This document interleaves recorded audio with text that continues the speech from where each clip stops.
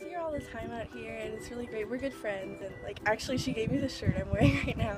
So I get to see her and practice with her, and it's really inspiring to like get to know her and what it's like to be a pro on tour. Like I get to ask her questions and stuff like that, and it's really cool to be able to play an AJGA at my home course, and I'm really excited.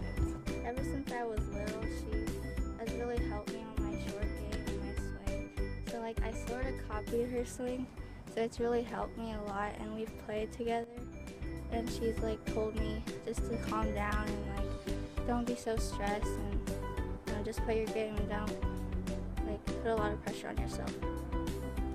She's really nice, and she always has a kind word, and she always steps up to say hi, and I know I've had conversations with her, and I know she really wants to grow the game. That's her main goal.